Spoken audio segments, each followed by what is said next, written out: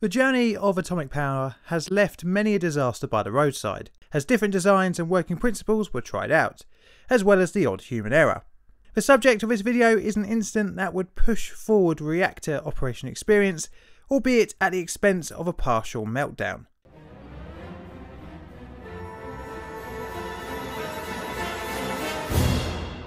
It seems that a certain place keeps on popping up in the comments sections of my videos. And after reading the title, then you atomic aficionados will have a pretty good idea of where I mean. Today we are looking at the sodium reactor experiment at the infamous Santa Susana Field Laboratory. Trust me, we'll be looking at this place as a whole in another video, as there's too much to talk about in this one video about the SRE. The sodium reactor experiment was a proof of concept for a type of reactor that made use of liquid sodium as a coolant, instead of the more common water. The experiment sought to be able to provide enough heat for use in commercial electricity generating applications. The benefits of this type of reactor is that the coolant does not act as a moderator, as well as not needing the coolant to be held under pressure, as liquid sodium has a wider total temperature range to water, 785K compared to 100K. In a water-cooled reactor, the water has to be held under pressure to avoid the coolant boiling off. But before we get into the technicals, let's have a brief history of the Santa Susana Field Laboratory, which is where the SRE was located.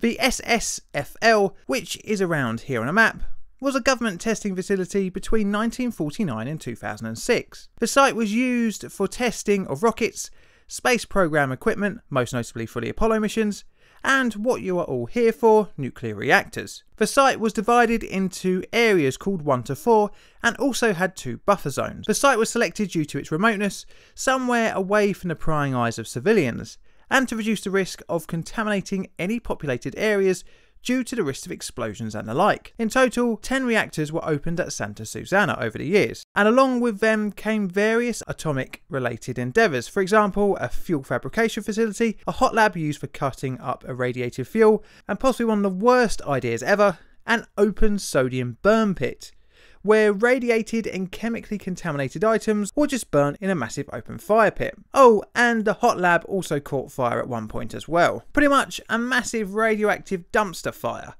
The site's reactors, which were considered experimental, didn't have any type of containment in their buildings.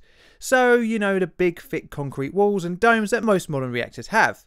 So that was also a great idea. The site, when it was wound down in 2006, created a horrendous headache that still continues today in terms of the cleanup efforts. And as always with the internet, the place has some pretty hilarious Google reviews. Now that we've addressed the wider area that the SRE was placed in, let's finally get on to the subject of this video. Now, plans to test liquid sodium cooled graphite moderated reactors were announced in 1954 by the Atomic Energy Agency, and construction began on an Atomics International designed facility. The reactor was designed to be a flexible testbed for various different types of fuel materials and different levels of enrichment, as well as experimental types of cell cladding. Construction began in 1955, and local energy company Southern California Edison installed a 6.5 megawatt steam electric power generating plant to make use of the heat created by the experiment. The reactor building of the SRE consisted of a high bay area, a side bay area, and a hot cell facility. The side bay contained the control room, administrative offices, electrical shop, and air conditioning equipment. The high bay area, known because of its high roof, housed the reactor and its primary and auxiliary cooling systems, a new fuel storage, irradiated fuel storage, a fuel handling machine, and a moderator handling machine, which handled the graphite moderator cans. The reactor undertook controlled fission for the first time in April 1957, and in November a small town called Moore Park became fully powered from the reactor, albeit for just an hour.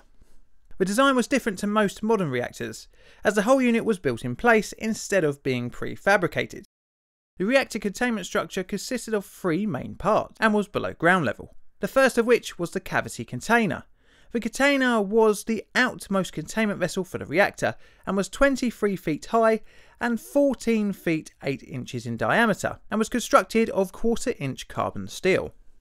The cavity liner was bolted to a wall surrounded by 4 feet concrete, forming the biological shield and the support for the whole reactor.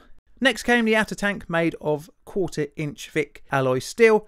This vessel was 18 feet 11 inches high with a diameter of 12 feet 6 inches.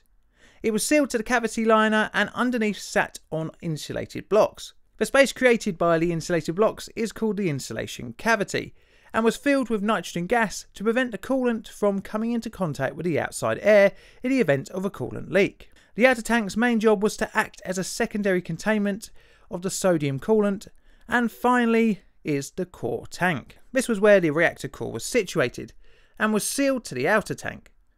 At the top of the tank, helium was held under a pressure of 3 psi. This was known as the cover gas. Excess gas was sent to a waste gas decay tank. This is to stop contaminated gases leaking to atmosphere. The core tank was made of 1.5 inch thick stainless steel and had a diameter of 11 feet 3 inches. On top of this was the top shield plug, which sat inside a ring shield. This was rotatable and weighed 75 tons. The top plug had 81 small plugged holes and 2 40-inch and 1 20-inch larger holes. The SRE used graphite as its moderator. This was used to slow down the neutrons to get more use out of the fuel elements. The graphite moderator elements consisted of hexagonal blocks just under 11 inches wide and around 10 feet high. These were known as cans. Each can was placed 11 inches centre to centre from one another, allowing a small gap between each can for coolant to flow. The gap was approximately 0.013 of an inch. The moderator cans were wrapped in zirconium alloy sheets to help enforce spacing as well as protect the graphite from the sodium penetrating it. Inside the reactor core there was space for 119 cans, however not every one was for a moderator. Around the outside of the core were reflector cans. These were used to reflect stray neutrons back towards the centre of the core. Through the reactor core ran 81 vertical tubes. These were used for fuel, safety and control rods and were accessible via the small plugs on top of the rotating shield plug.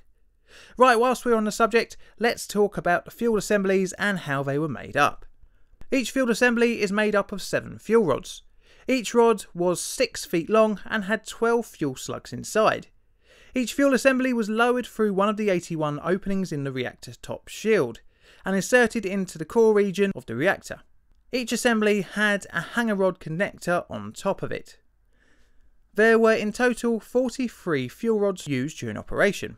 The reactor had 8 control rods. 4 of these were safety rods which formed the automatic shutdown facility known as SCRAM.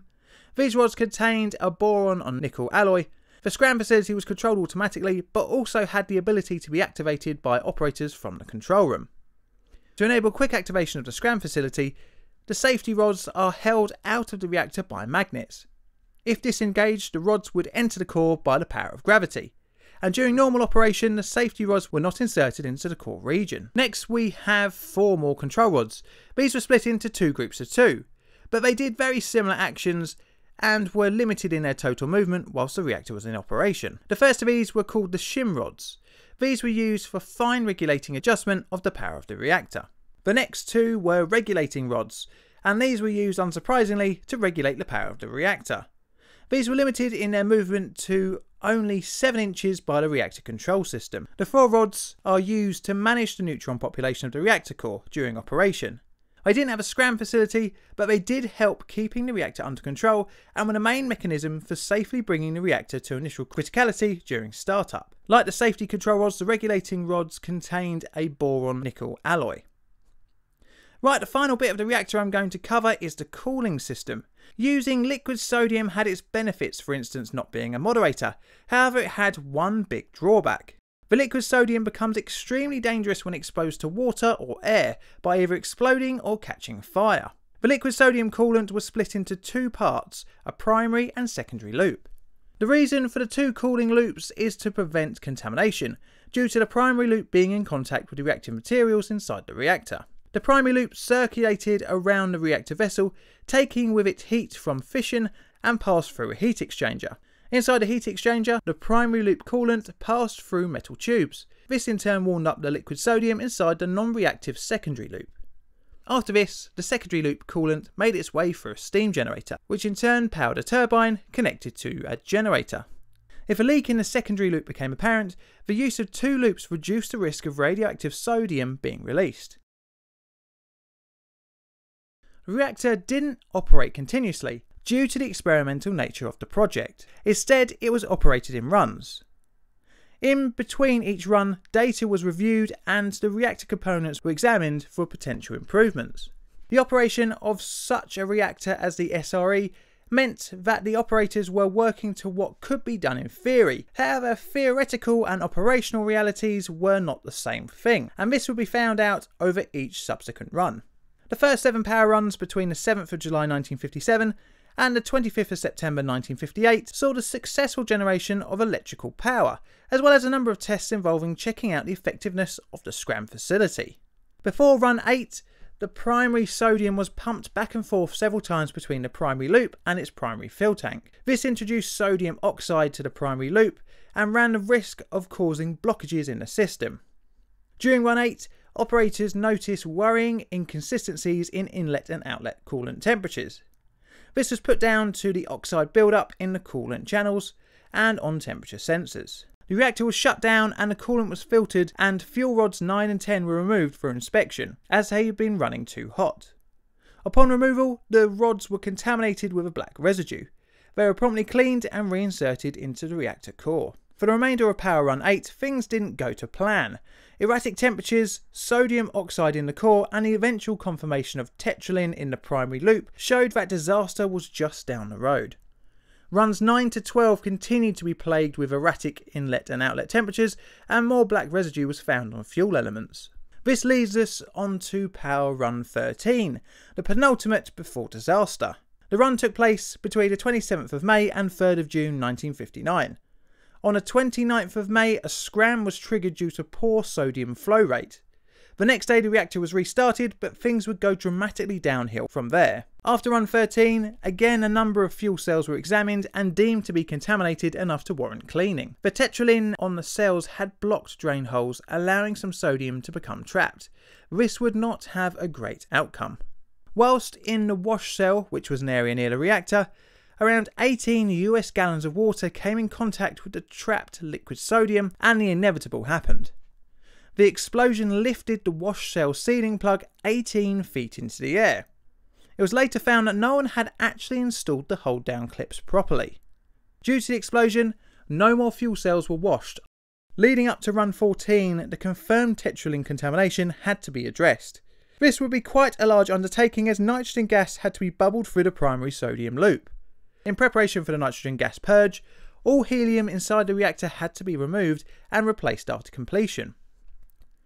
At 6:50 AM on the 12th of July, the reactor was brought into criticality for run 14. The operators were cautious during startup, reaching only 500 kilowatts at 8:55. Small but out-of-spec temperature fluctuations began within the moderator.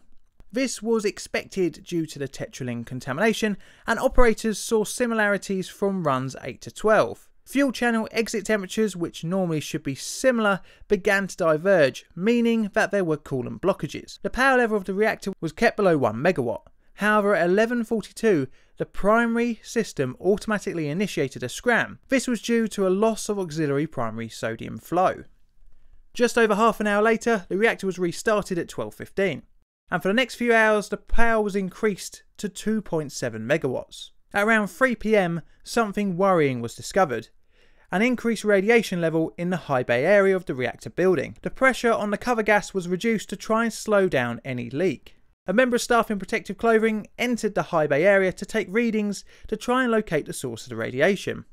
A measurement of 500 millirems an hour was discovered over the shield plug near channel 7. By 5 PM, 25 rems an hour was recorded over channel 7 after the replacement of its shield plug, and at 5:30 PM the reactor was shut down. The next day, on the 13th, the reactor started to act even more erratically by experiencing a number of excursions, and rose in power without any operator action. At 5:28 PM the reactor was set at 1.2 megawatts, and as the operators gradually tried to increase power, the levels went higher than expected. The controllers were inserted to try and get back control. Over the next hour, operators struggled to keep control over the fluctuating power. At 6:24 PM, SRE's power level began doubling every 8 seconds. The operators manually scrammed the reactor at 6:25 PM. For the next few days, the reactor was started up and shut down several times as power excursions and erratic temperatures were recorded. On the 23rd, at 9:50 PM, the reactor shut down automatically due to an indication that the power was increasing too sharply. It was restarted again at 10:15 PM.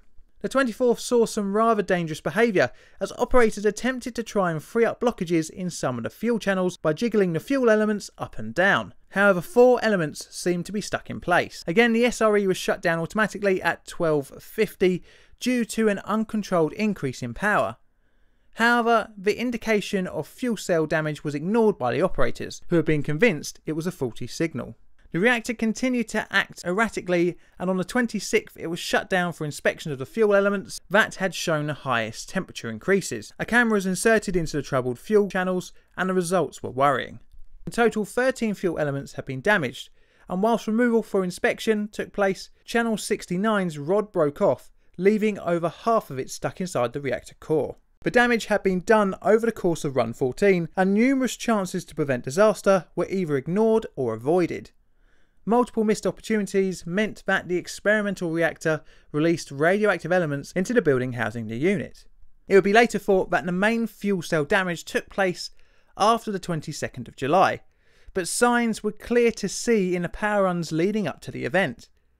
However, it's easy to say this after finishing reading a report into the whole event, 60 years after the fact. It's important to note that clearly unsafe practices by today's standards, such as wiggling fuel rods, were not really thought of like that in the late 1950s and whilst operating an experimental reactor.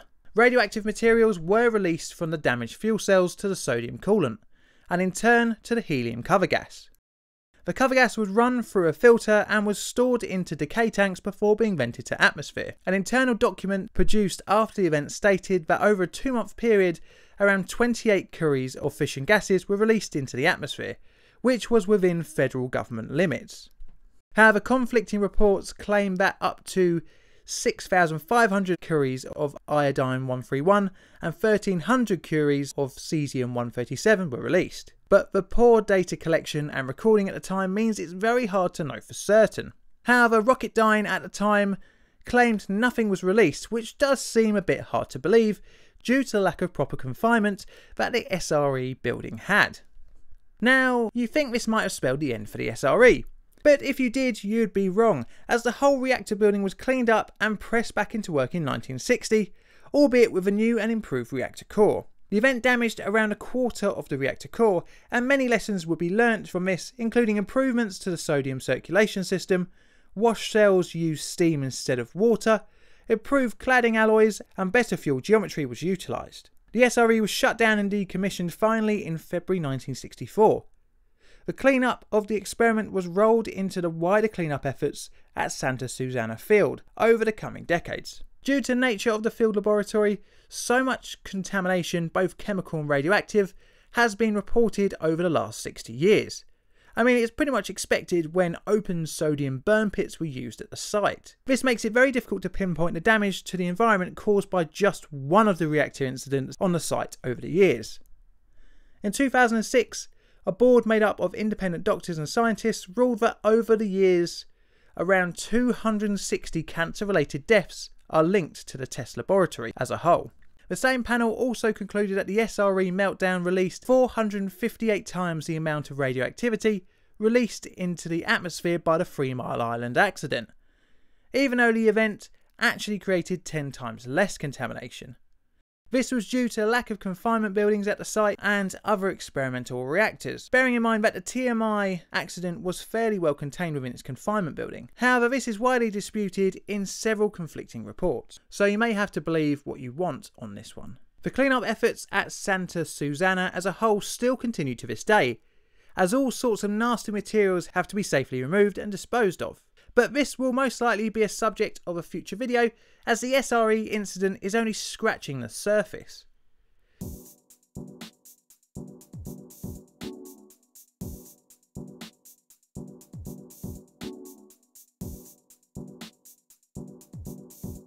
Thank you for watching, I hope you enjoyed the video. I wasn't expecting this one to be this long, but there was just too much to cover.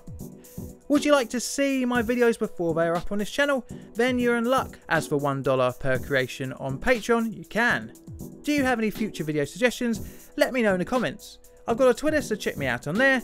And all that's left to say is thank you for watching.